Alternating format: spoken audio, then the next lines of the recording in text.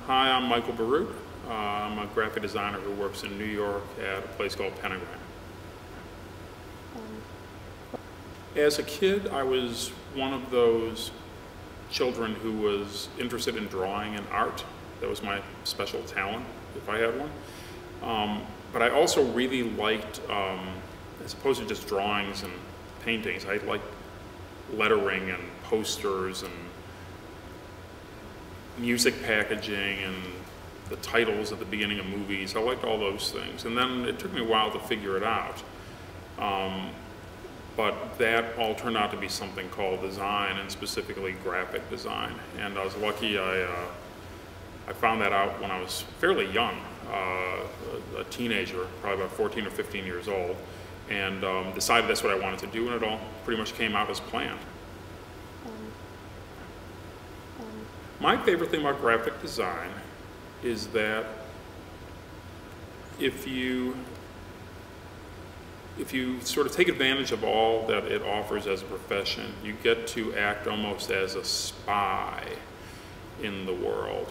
Because graphic designers have the opportunity to work in so many different situations, if you're curious, you can find yourself in all these funny places where you wouldn't have ever expected to be. So I've been in professional football team locker rooms. I've been in the front page meeting at the New York Times. I've been in the operating rooms of hospitals. I've been in all sorts of different places in my role as a graphic designer. Now that's because I'm there to do an annual report, or I'm there to design a new logo, or I'm there to do something.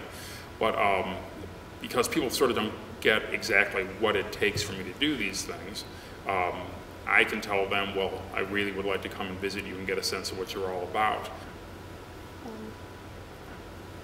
Young graphic designers who are looking for their first job, so they have different priorities sometimes, and if they ask people for advice, they would get different advice. I always give the same advice though, which is to find someone who does work that you really admire and see if you can get a job helping that person. A young graphic designer who's a recent graduate from art school or a university program has usually been in an environment that you'll look back on as being very encouraging and nurturing. When you start working professionally in that real world, what you learn right away is how hard it is actually to make design actually come to fruition in the world. You know, how it's easy to come up with the design ideas. It turns out that's the easy part, the thing you've been learning how to do in school. And it's easy actually even to get the design ideas down on paper. What's hard to do is, one, to convince people to let you do the design for them, get work. Two, once you convince them to give you the work, to convince them to accept the work you've done as the right thing they should do. Three, once they've done that, they'll tell you then, if they didn't tell you before, oh, whoops, it has to be done this fast and for this little money. And those are all things that, each one of which provides lots and lots and lots of excuses for things to look not so great, which is why if you look around the world, most things look pretty bad. It's because and it's not because people are like waking up every morning thinking I'm gonna design crappy looking things. It's because, you know, the world isn't designed to make everything be great. The world's designed to make everything look average. That's what the definition of average is. So what you want to do is do something that's excellent. Your enemy is everything, basically. Sometimes a client will take the very first thing you design with no revisions at all. It's fairly rare, but it happens. I've even had one client where I've had 3 different options to show, and this client has said, stop right there after the first one, I don't need to see anything else. So I had 2 other ideas that I just never even produced, took out of the envelope to show. That's pretty rare though. More common is, the essence of designing something is creating something new, and new things by their nature are original and hence unfamiliar. And they're not unfamiliar to you because you designed them and you've been spending time with them. But a lot of times you expect someone to just see them in the first second and get right away what it is and why it's good. And I've learned that that doesn't happen that often. Again, when you're a student, you sort of what you're learning in design school as you're studying design is how to be a designer. And what you're forgetting is what it was like to not be a designer. And then what you usually forget the moment you graduate is that no one else is a designer. You've spent time and tuition becoming, different than normal people, because you know these things and you have this certain taste level and stuff, and then you sort of think, well, why doesn't everyone agree with me? Well, they don't, because they didn't go to design school, and why should they, So what happens a lot of times is that you have this heightened sense of design that actually is a little bit different from other people, and you have to remember that for someone to really come along with you and to a design solution, it really helps them to feel like they're part of the process. They're seeing the sequence of decisions that you made. And sometimes, sometimes you work with people where this is a really, really unfamiliar kind of process. If you work with business people, they're used to telling whether something's right or wrong by taking out a calculator and adding it up. Which one costs more than the other one? Which one will make more money than the other one? Which one is better or worse? And then all of a sudden you're just showing them two shapes and color. These things that actually require intuition or taste or leaps of faith to make a decision about. And in those cases, it actually is, you're asking them to do something that's really outside of their comfort zone, as they say. And the way you actually reduce that gap, reduce the distance of the leap you're going to ask them to make, is by helping them sort of understand the process that led you up to that point, and hopefully then you can just make a little skip across the gap and you're there. In my experience, the best way to get a new client is to do good work for the client that you currently have. And then that work gets out there, someone sees that, and they come and they say, I saw that thing you did, and I'd love to see you do more of it for me. In the old days, back when I was a brand new graduate in 1980, that was a tough hill to climb. To get work done, you really needed to get hired. To get it seen, the work had to be produced. To get it widely seen, it had to be published. People who are graduating this June have a tremendous advantage because there's this thing called the internet. There's all sorts of other social media available. So if you're productive, you can get projects out there available to be viewed around the world just from the privacy of your own computer. First impressions probably matter when you're meeting a new client the same way they matter when you're meeting anyone else, I would say. It's nice to smile and look people in the eye and seem friendly, although I know some successful designers who I don't think make particularly good first impressions. And maybe I'm not even sure I make a really good first impression, to tell you the truth. So I think, you could actually argue that in the case of designers, and this isn't something you should take to heart, but I think that because, unlike so many other people that one would encounter in a business situation, designers actually can demonstrate what it is they do. My wife's not a designer. She graduated with an MBA when I graduated with a design degree. And so she went looking for work in marketing as a business person. And I remember she would talk about the interviews she had, and they just sounded awful. Just like sitting and talking and looking at the person. They ask you a question and you answer the question. I just couldn't figure out how people got jobs that way. It seemed horrible. I would go to my interviews, I just would have my portfolio. I'd get someone to agree to let me show my work, and then I could be, picking my nose or falling asleep or, blowing bubblegum bubbles, while I didn't do any of those things. But I could have been while they were looking at my portfolio, because it sort of was, and they would often think, well, I assume they'd think, well, if this guy is just a nose-picking, gum-chewing narcoleptic, we'll just sit him in the back and not let him see any important clients. So it helps to actually have a talent that you can actually demonstrate and make manifest. And I do think, I'm not sure first impressions are important. I do think, passion and sincerity and being an honest person and being a person that seems genuinely curious in other people are all attributes that I associate with good designers. And so to the degree that you sort of sense that when you meet a designer, I think it probably makes some difference. So I'd been working for another designer for 10 years. My first job out of school was for Massimo Vignelli. I worked for him for 10 years, and I was ready for something else, but I sort of didn't quite. I never wanted to work all by myself in a little room. I like having people around, but I was sort of yearning for some degree of independence and yet have the collegiality of a larger group. And lucky for me, the one place that offers that combination, it seems, is Pentagram. And I happen to know some of the partners there. We had a conversation about me joining as a partner, and so I did. And that was 1990. That's going on 21 years ago. So I've been 22 years ago. Who's counting? So it's been a very nice experience for me, a good combination. When I joined, I was like the youngest partner in the partnership. Now in the New York office, I've been there the longest, just barely longer than Paula Scher, who joined 6 months after me.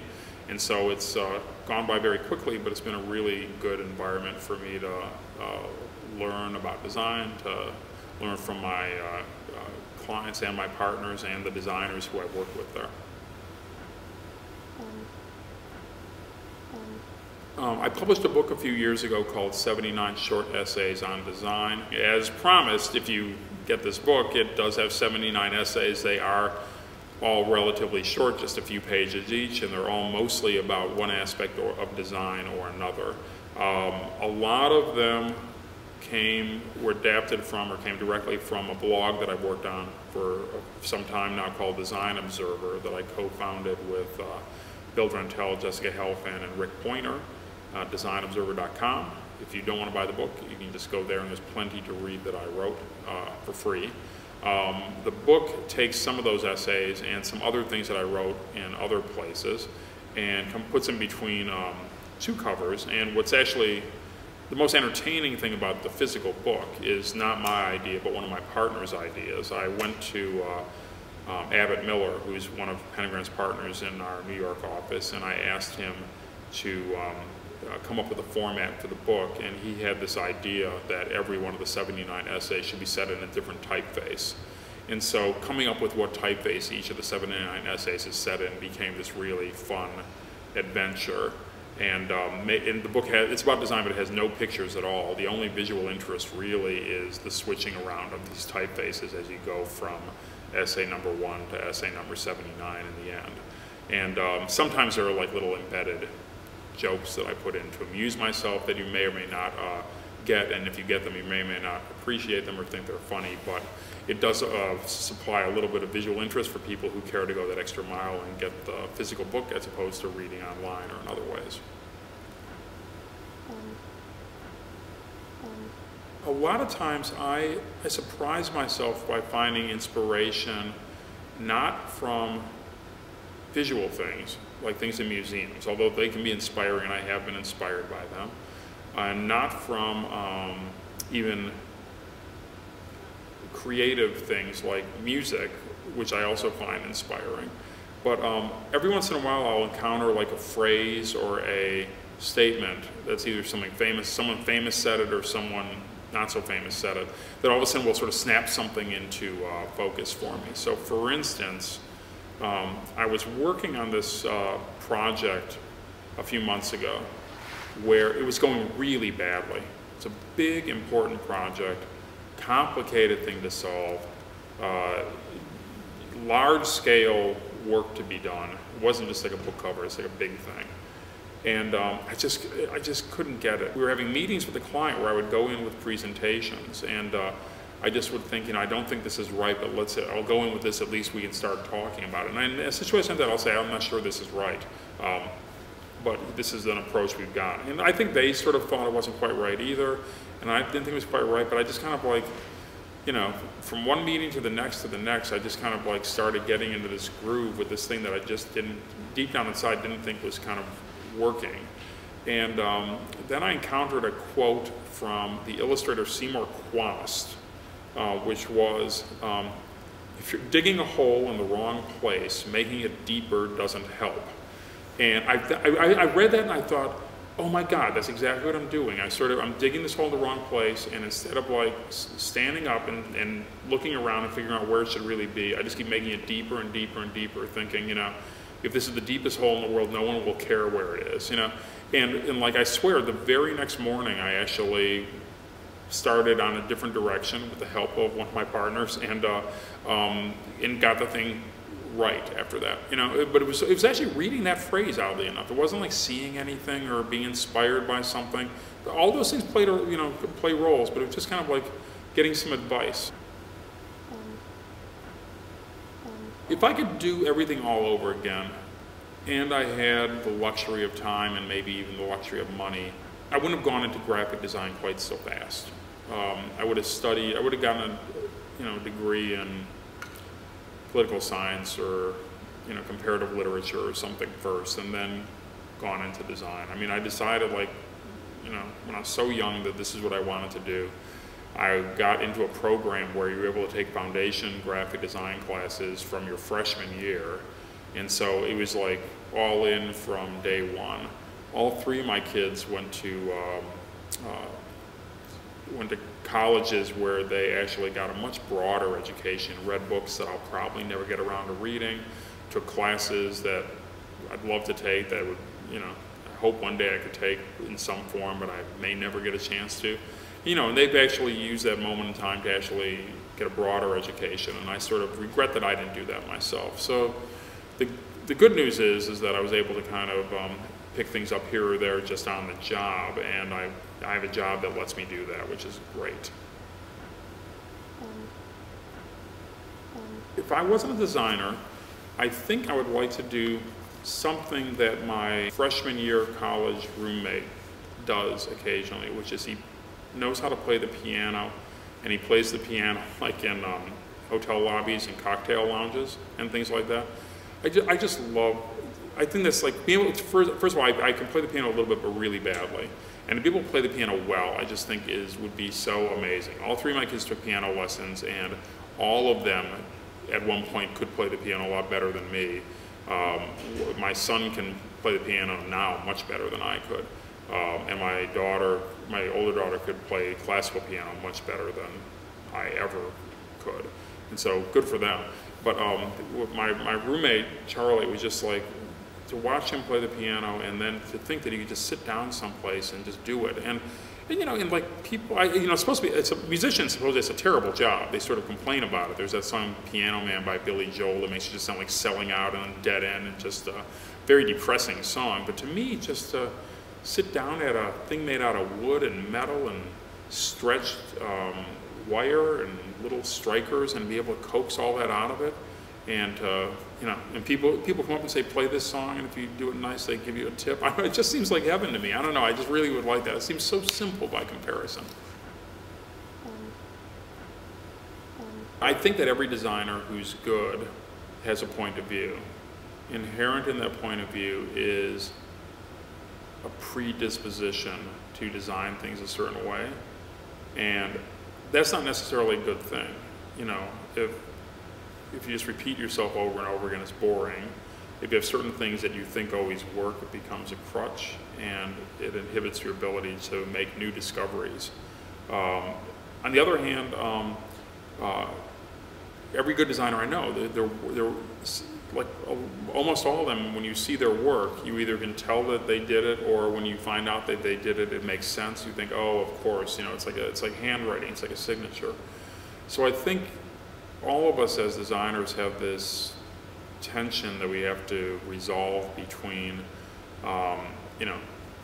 figuring out what our characteristic way of approaching a design problem is that's unique for us, and figuring out how we can continuously be original in the way that we seek those solutions, so that there's the element of surprise always available in each new thing that we do.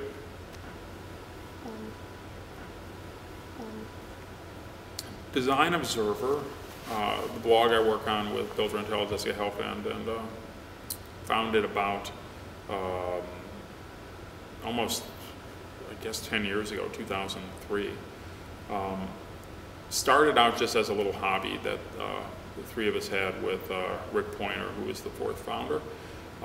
And this was when blogs were still fairly new. And all three of, well, Rick was a real writer, but Jessica, Bill, and I were all actually designers who just liked to write.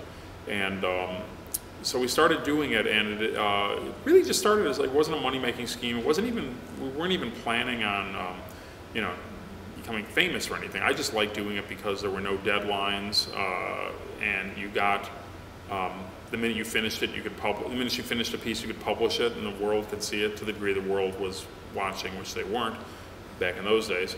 And even now, it's like you know, it's got a big circulation now, but still, you know, it's not like, you know, the New York Times website or CNN.com or ESPN.com by a long shot. You know, so it's a modest site, but within a specialized audience, I think it's pretty well regarded. But what I liked about it was the being able to publish immediately, then also the feedback you would get with comments. You'd find out what people thought about what you wrote, and that would be interesting as well. And at the very beginning, when it was just the four of us writing, there's a lot of pressure to just kind of keep producing material for it, or else it would just, it would just sit there and not have new material on it. Now, mostly thanks to Build, Rent, Tell, it's expanded quite a bit, so we have lots and lots and lots of contributors contributing in all sorts of different fields, including urban planning. There's a whole track that we have talking about social design for the public good, and expanding beyond graphic design to industrial design and architecture and all these other fields as well. And so that pressure to produce, for any one of us is much less now than it was way back when the thing was brand new.